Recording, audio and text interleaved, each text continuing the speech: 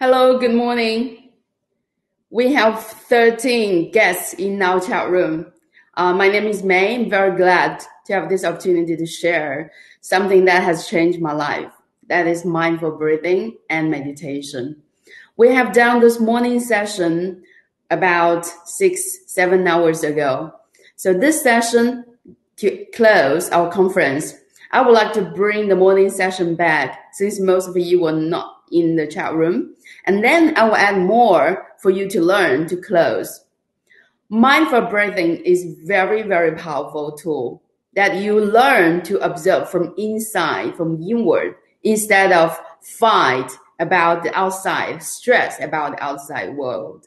So as global leaders here, 400 of us, I highly encourage you to share this link through LinkedIn or other communities. Invite all our global leaders to join us. Better leaders create a better world.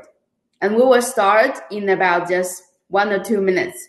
We will start a little bit early to cover the morning session, so we have more time to cover the evening session as well. And if you may, I will start in just 1 minute. And if you have experience with meditation before, do share with me in the comment session. I would like to discuss more with you how meditation has transformed your life as it does to mine. And today, I'm going to talk about mindful living and abundant living. So as leaders, we have to live a personal life as well. As we lead, we are living. So how can we balance mindful living and abundant living to join them together? When we are happy, imagine your breath, it is even. When you are calm, imagine your breath, it is even. So when we learn the process of even breathing and calmness will arise from mindful practicing in meditation. So I would like to introduce myself briefly. My name is May. I'm the founder of Cosmic Citizens, one of the largest women empowerment platforms in China. And also at the same time, I call myself a bad vegan and good feminist. I'm a student and teacher at the same time in meditation because it's a long journey. I will be a lifelong student.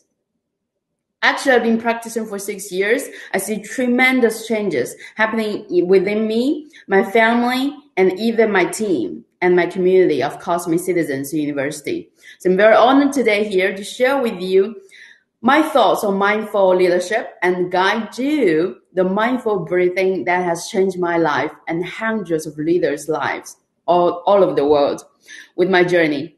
So let's go through about the first question. Let me ask you, why it is so important to be a mindful leader? Have you ever thought about it? Now, let me ask you, do you think you are a mindful leader? What is a mindful leadership? I think when I was younger, I admired the leadership like Madam Thatcher. But right now, I do believe in such a pandemic, a more mindful leadership style will embrace more. If you want to change the world like we all do as global leaders here at Horasis, try to change yourself first. If you want to change yourself, try to change your mind first. Excuse me. Now, if you're trying to change your mind and finally realize it is not that easy, giving up coffee in the morning or trying to think positively in your down moments, or maybe you just can't stop sabotage thoughts running in the background, or even try to stop thinking of a rumor about you, hearing from nowhere about you, or thinking of your ex. Why is it so hard then to change your mind of thyself? Now you know how hard it is to change yourself. You will know how hard it is to change others. Then, as leaders, we all realize that changes is the only thing that does not change. How can leaders lead well in such a turbulent time of changes in 2020 and in the coming 2021? If you want to change others, lead. If you want to change others, change yourself from inside. If you want to lead others, lead yourself first. If you want to lead yourself, lead your mind first. So that is why we start the Horasis Asia Meeting 2020 with mindful breath and also end close with this mindful breath practice. This is the first time in 15 years we're doing this. Why? Because we realize for leaders it's important more than ever. The mind is the reality. Being aware of thyself is the first step to be a mindful leader. And as science has already proven that meditation is probably the most effective way to learn self-awareness. Without self-awareness as a leader, there is no mindful abundance in decision in leadership. So today, I am going to bring you a roadmap to a mindful leader. So before I start, let's bring back the question again. Are you a mindful leader? Pause that question a bit, and then I ask you a second question. What do you think makes a mindful leader? What are the decisions you make you mindful? So this is the first step I would like you to experience, to know the importance of self-awareness, to observe from inside, to calm down when you make important decisions. And now let's go to the second step. Let's pause and think a bit. Why breathing is so important? Because actually breathing is the most important thing that you do as a human. It makes sense to focus on breathing more efficiently as a first step to live, to grow, and to lead more. Breathing is key to ability to become more mindful, abundant, and magnificent as a true leader. So let's look at the breathing. Probably you've never looked at breathing in this way, but I would like to look at it from a science perspective. If you look at the way the lungs are shaped in the body, they're like triangles. They're bigger on the bottom and smaller on the top. If you ever pay attention to that. So you were designed in a way specifically to get the optimal amount of oxygen into your system every time you breathe. So your lungs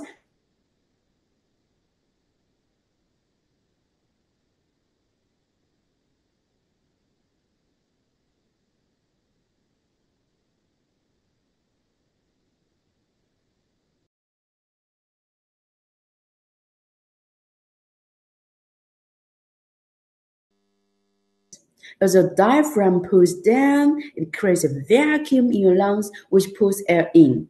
And as it pushes up, it creates pressure in your lungs which pushes carbon dioxide.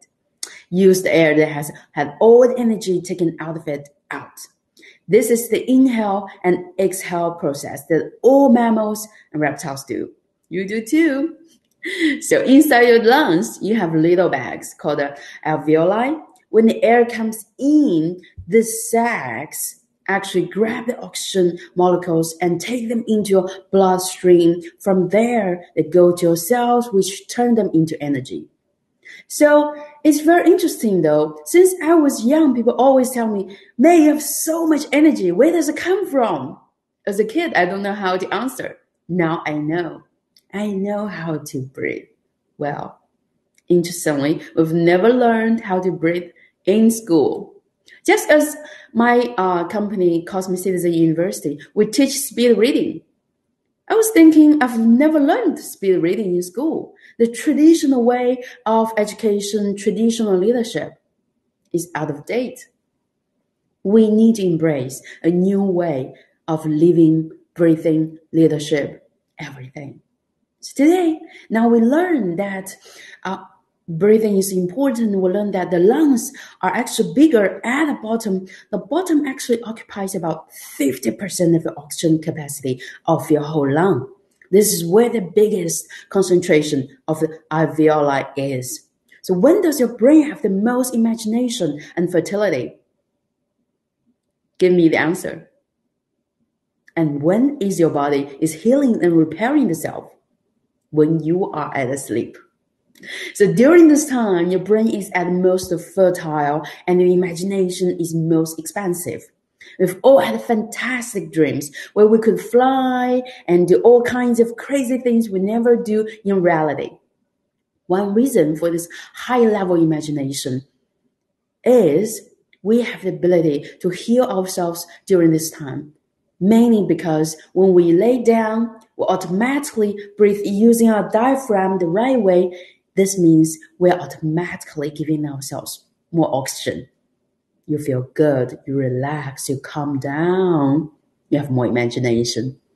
So imagine the beautiful moments in your life. Your breathing is always calm, nice, even. It is not uneven, it is in a rush. Imagine breathing is represented in your leadership. So breathing is an essential component of life. Now what do?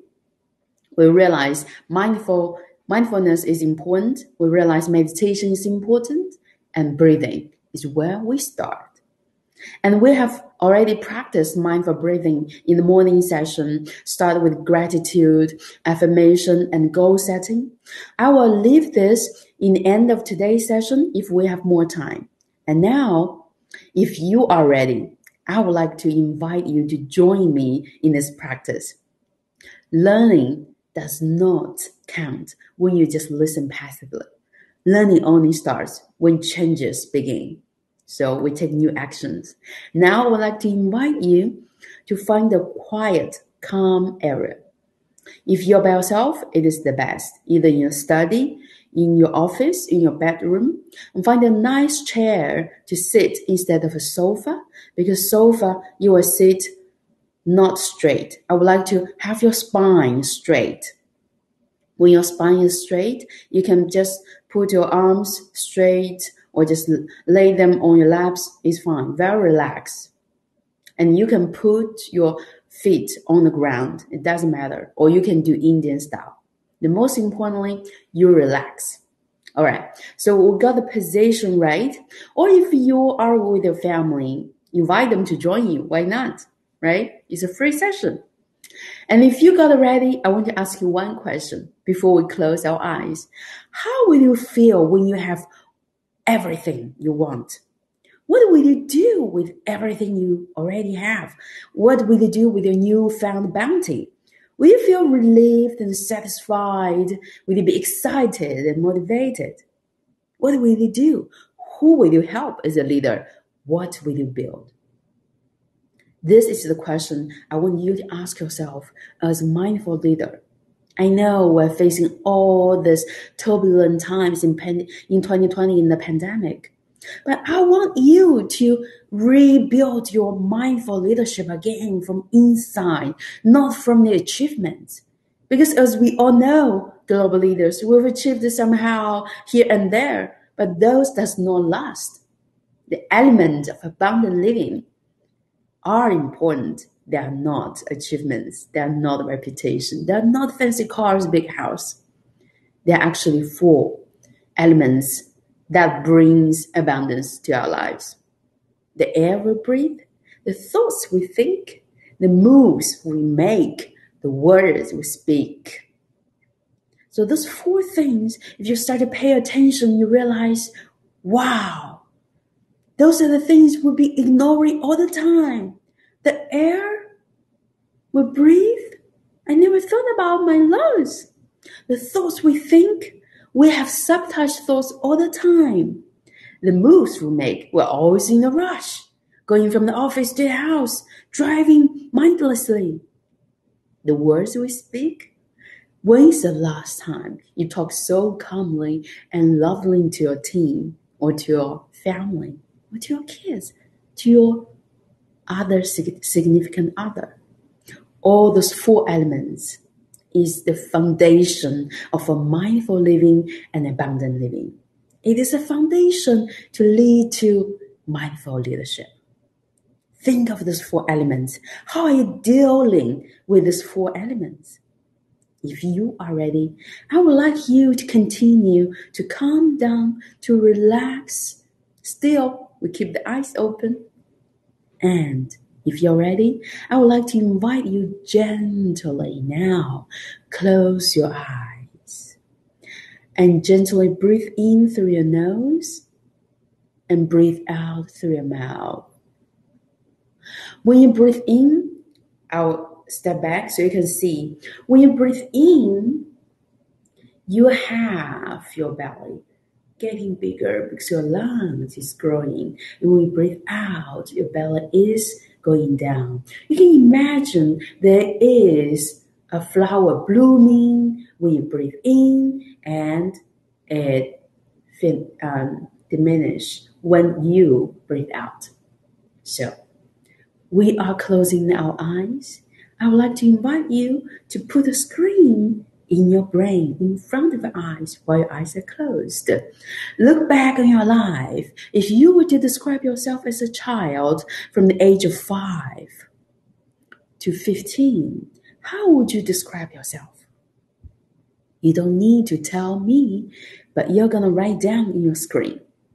For example, I would be written outgoing, bold, hardworking, fearless, optimistic. Write it down. You know yourself better. And at those age, were you happy? Yes or no? I'm not quite sure. Probably yes. So write the questions to yourself, the answers to yourself. You don't need to share with anyone else, but be true to yourself. Now, again, I invite you to breathe in through your nose. Breathe out through your mouth.